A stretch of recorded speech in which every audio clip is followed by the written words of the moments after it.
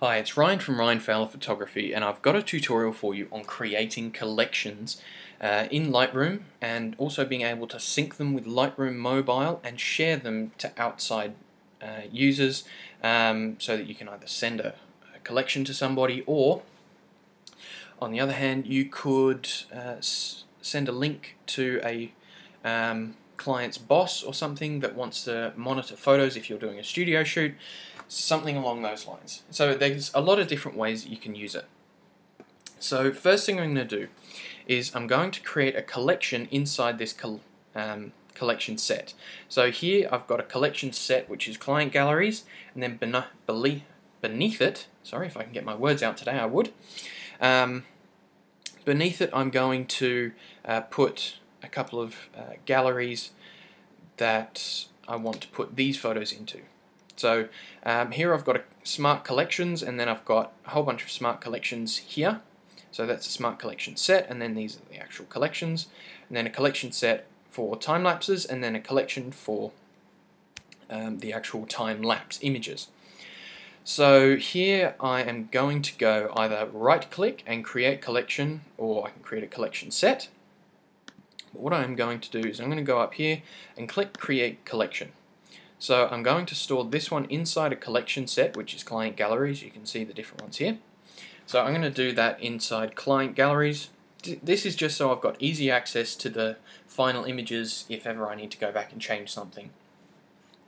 Now in this options section, I'm not going to include selected photos because I can't remember which one selected. And then what I'll do is I'll set as target location.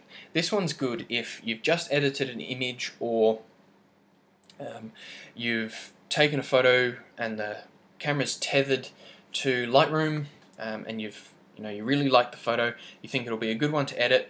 All you have to do is hit the B key. That'll take it straight into that collection so that you don't have to go searching through the images later to find it. And then the last thing I'm going to do is I'm going to sync with Lightroom Mobile. So you can do this at a later stage, whether you've set it or not when you first created the collection. I'll show you how to do that in just a minute. So then I'm going to go, actually I'll change the collection name, Grady Studio, and I'll go click create, and then this has come up here.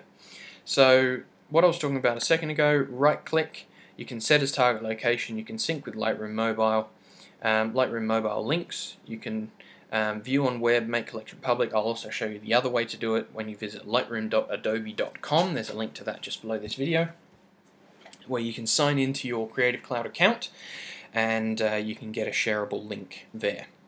So these two are the options I want, and see where it's got the little plus sign here?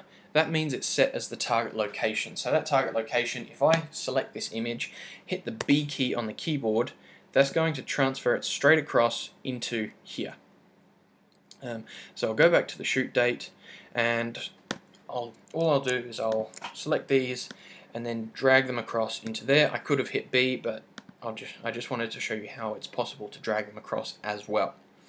So that's how you create collections, set them as target locations. It's very good for studio work. It's also very good for doing lots of organizing of your photos. It's completely up to you.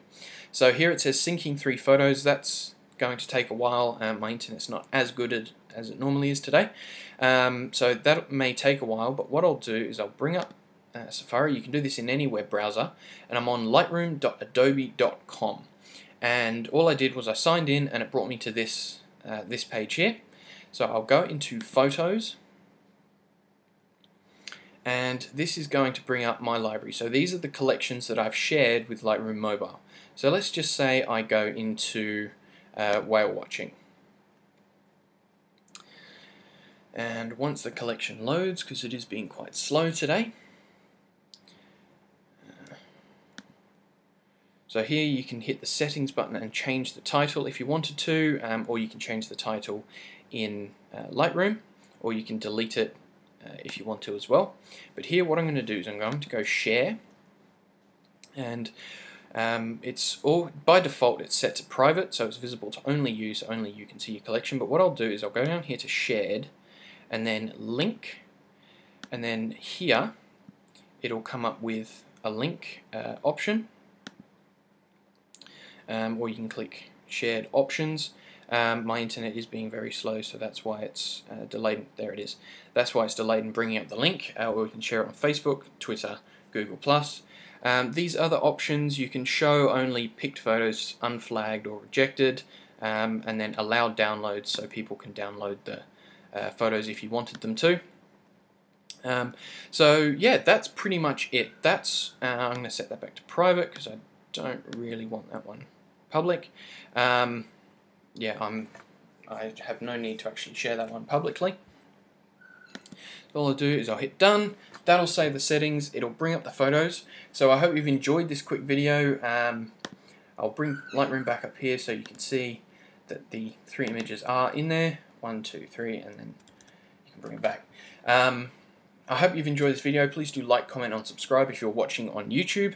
If you're watching in the Lightroom Learning Center, I encourage you to keep exploring and learn more about Lightroom, because there's so much to learn and the Lightroom Learning Center is ever growing. I'll see you in the next video.